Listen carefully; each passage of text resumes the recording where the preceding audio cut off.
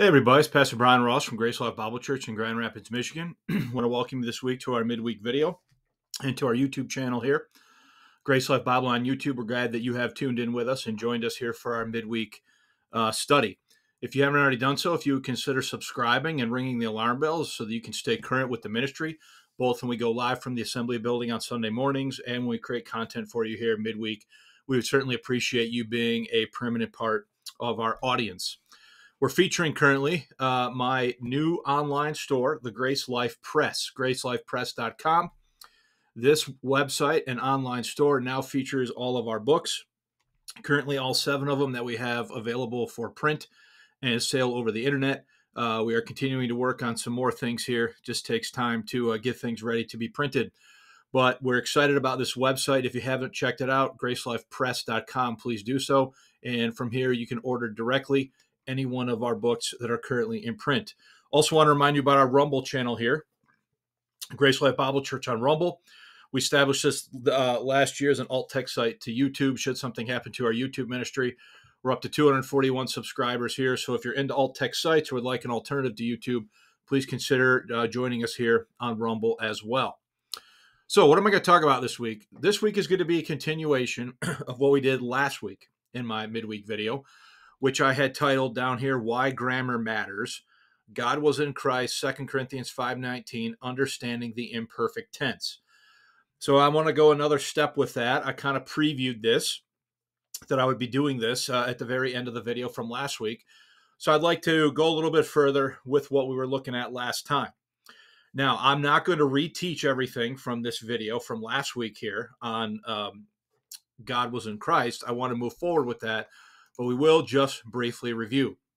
So we started by evaluating the context, starting with verses up here, probably about verse 13, but for the sake of time, verse 16, wherefore henceforth know we no man after the flesh, yea, though we have known Christ after the flesh, yet now henceforth know we him no more.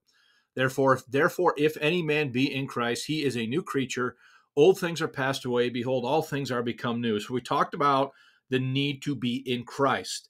Only those who are in Christ are a new creature, for whom old things are passed away and all things have become new. Only for those who are in Christ. Okay?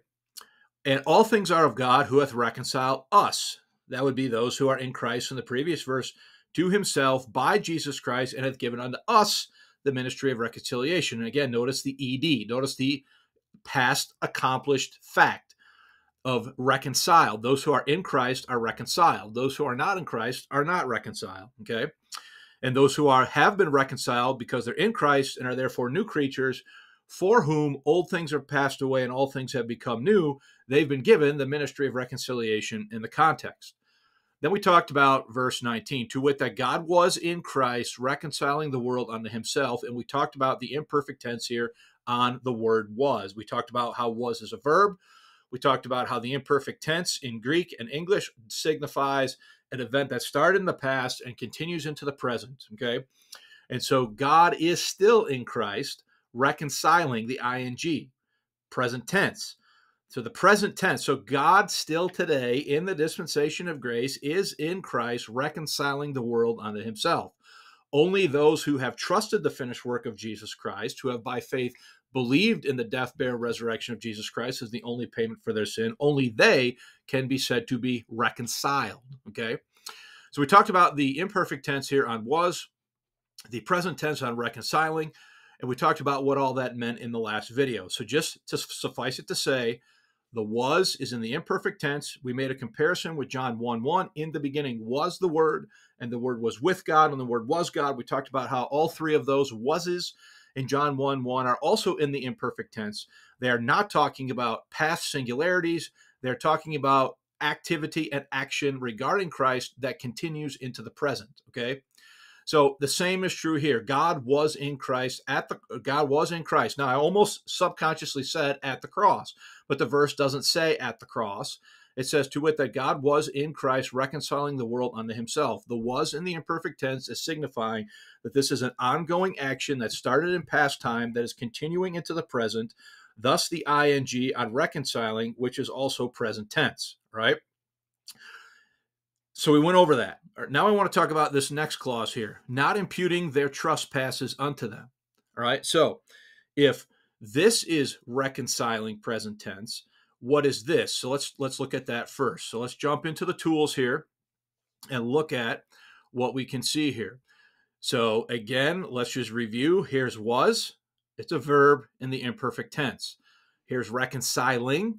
It is a verb in the present tense, active voice, which means it is still going on.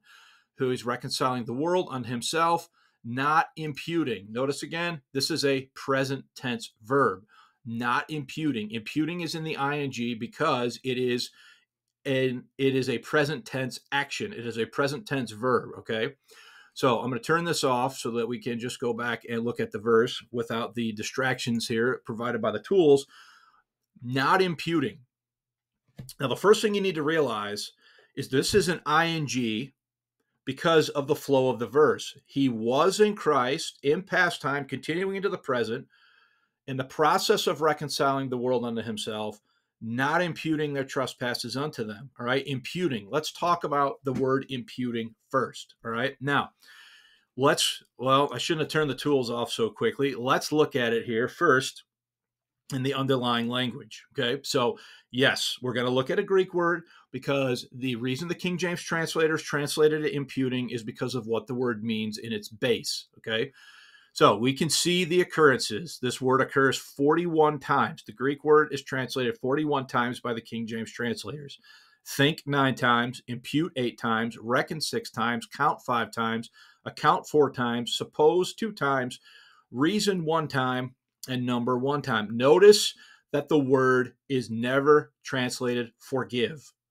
It is never translated forgive by the King James translators. Now, that is a fascinating thing, considering those who want to say that the King James translators have already, quote, Greeked the Bible for you. It is never translated as forgive, all right? So it's translated as imputing in this verse. So what does it mean to impute? To reckon, to count, to compute, to calculate, to count over, to take into account, to make account of, to number among, reckon with, to reckon or account, to reckon inward, count up or weigh the reasons, to deliberate by reckoning up all the reasons, to gather or infer, to consider, to take account, to weigh, to meditate on, suppose, deem, judge, determine, propose, decide. Notice that the word forgive is not listed there, okay? We could go to the American Dictionary of the English Language by Noah Webster. Impute is a verb.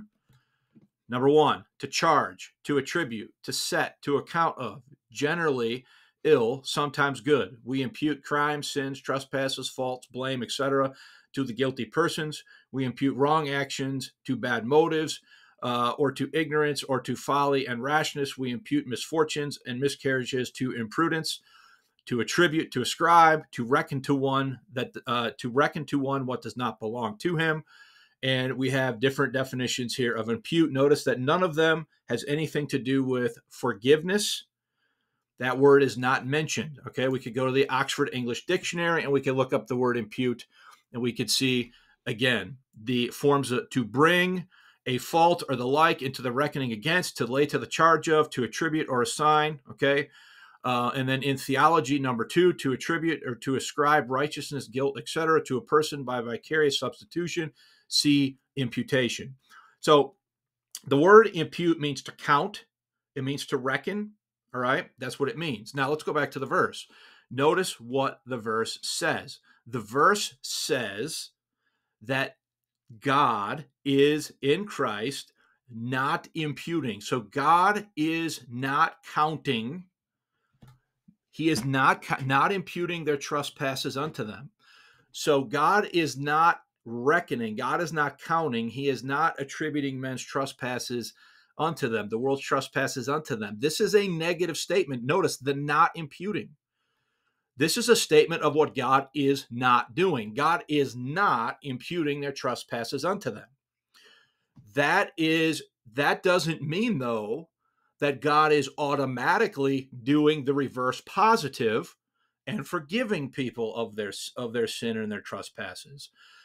You're not forgiven, you're not reconciled, past tense, until you're in Christ. So this is a negative statement. Not imputing is saying what God's not doing. He's not counting or reckoning their trespasses against them.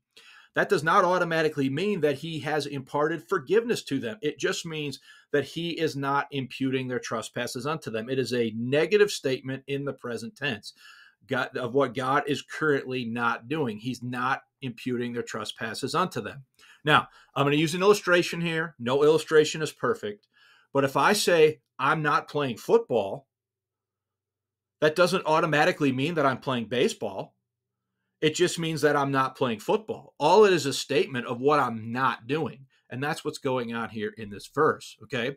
So we could look at and find imputation. If we search in the Blue Letter Bible, now I've already put it in, but if we search the word impute with the asterisk, it'll find every occurrence of the word impute in the King James Bible, okay? And the first occurrence of any form of the word impute is here in Leviticus chapter 7, verse 18. Now, I have my Bible here, and if I go back, Leviticus chapter 7, the first, let's see here, the first 10 verses are about the trespass offering. And starting at verse 11, he starts talking about the peace offering. And there's a bunch of stuff said about the peace offering, a bunch of restrictions that are given. Notice what it says, and if any of the flesh of the sacrifice of his peace offerings be eaten at all on the third day, it shall not be accepted, neither shall it be imputed, counted, reckoned unto him that offereth it.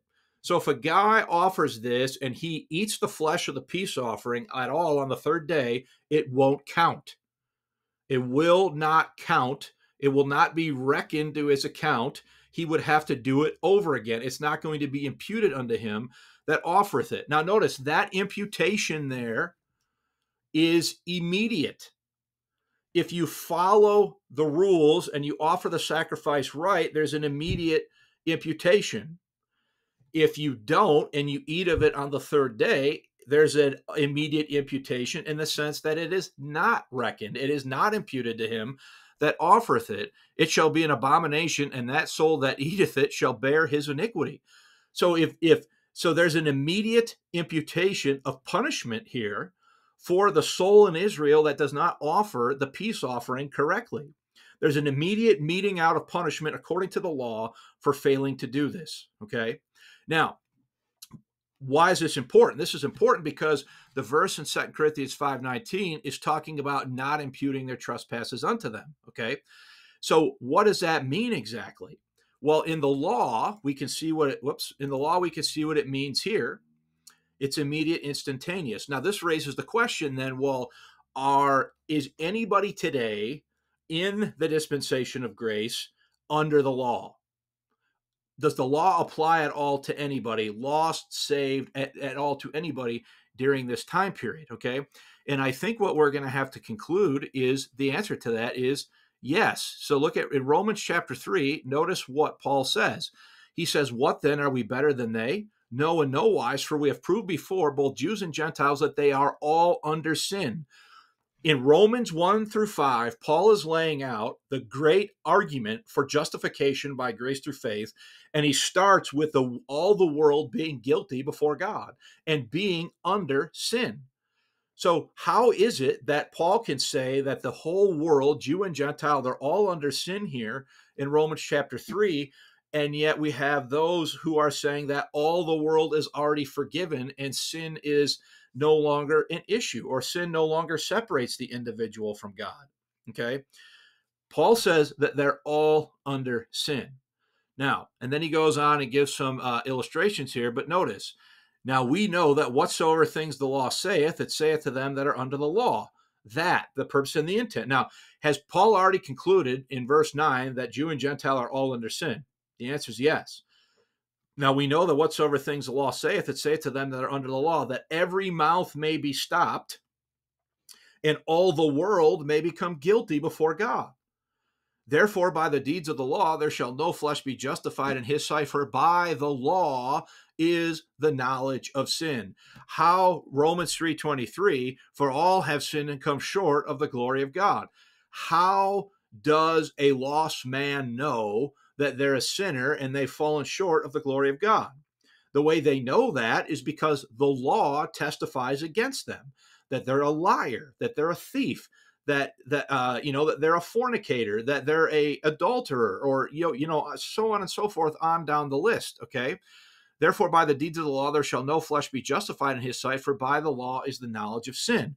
So the law for a lost man today, even in the dispensation of grace, testifies as a witness against that man, that man is a sinner and has fallen short of the glory of God. Okay.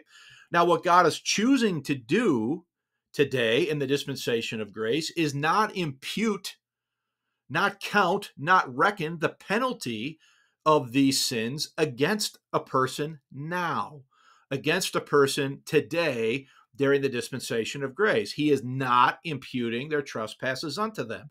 Now, that doesn't mean that they will not one day in the future, if they die in an unregenerate state, have their sins imputed or counted or reckoned against them.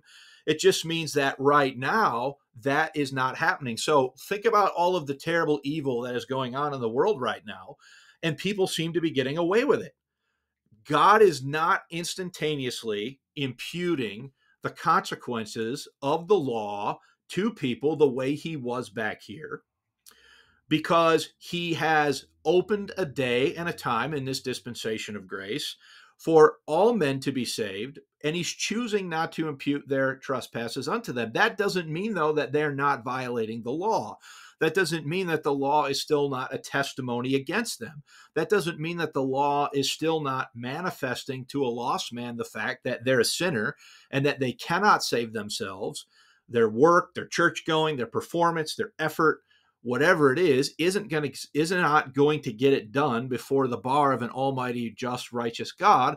And so as a result, they come to a place where they acknowledge that they are a sinner, that they are under sin, and they reach out in faith to a Redeemer. Now we could go back here to Romans 3. We've got verse 23, for all have sinned and come short of the glory of God, being justified freely by his grace through the redemption that is in Christ Jesus, whom God set forth to be a propitiation through faith in his blood. You have to believe in the blood atonement, the blood sacrifice of the Lord Jesus Christ on the cross for your sin. And when you believe that, you have that atonement applied to you, applied to your own personal sin account. Okay? Now, we could also go to 1 Timothy, and we could see 1 Timothy chapter 1, verse 8. Notice, but we know that the law is good. See, the problem's not with the law. The problem's with us. The law is good if a man use it lawfully. So right away, that tells us that there is a lawful and an unlawful use of the law. There's an appropriate use and an inappropriate use. There's an acceptable use and an unacceptable use. Knowing this, that the law is not made for a righteous man. So if you're in Christ, if you're saved, if you're justified, the law is not made for you, because the law has done its job. It has brought you to a place where you acknowledge your sin and you reach out to a Redeemer who paid the price and died in your stead. Knowing this, that the law is not made for a righteous man, but for the lawless and disobedient, for the ungodly, and for sinners.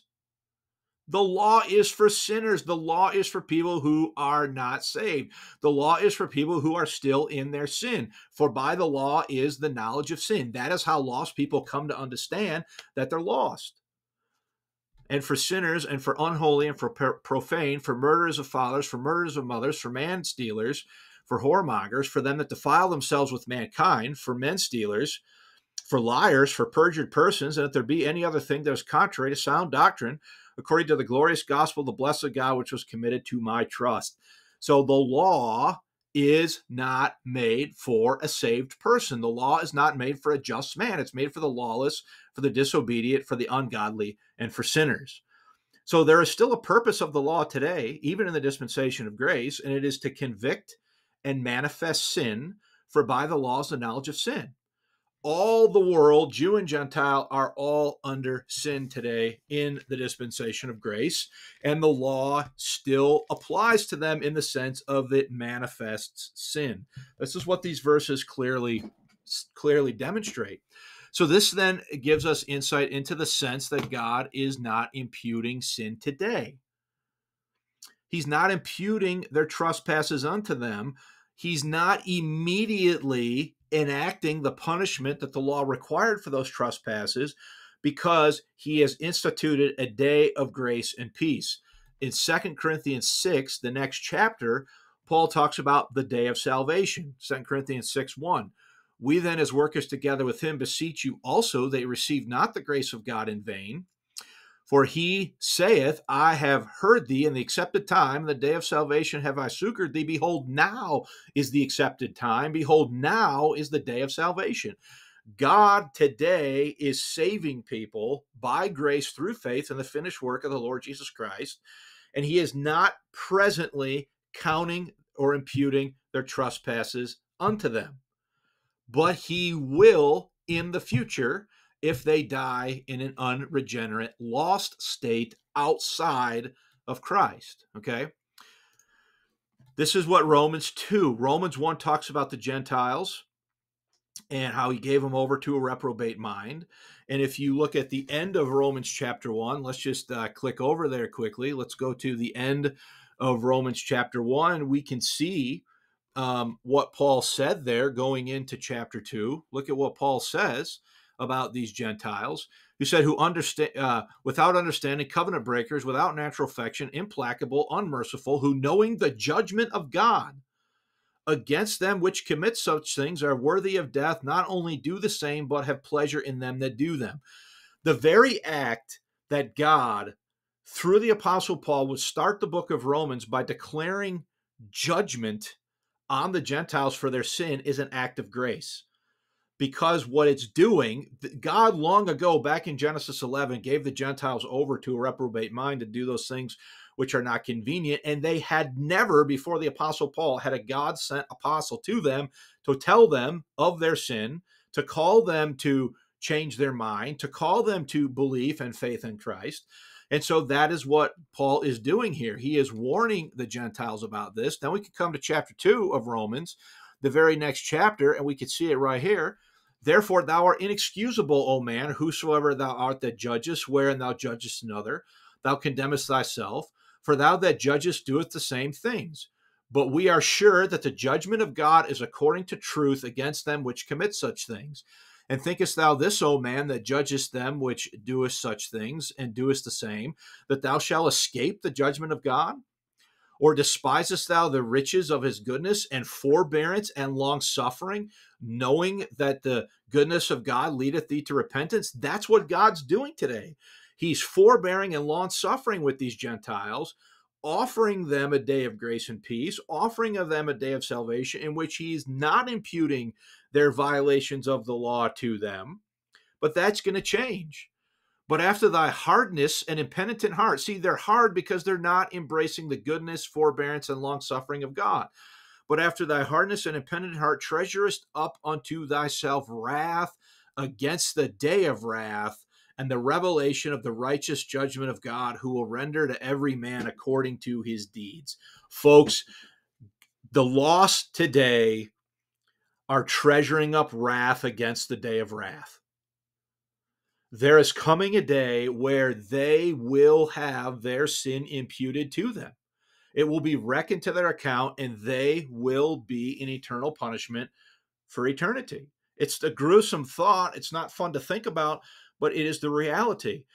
The sense that God's not imputing trespasses unto them today is part of the opportunity he is giving the Gentiles.